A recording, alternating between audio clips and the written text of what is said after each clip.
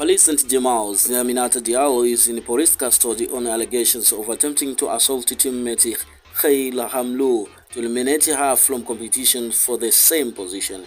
Midfielder Diallo, with 26 years old, and Hamraoui, with 31 years old, vie for the same spot in the PSG starting 11.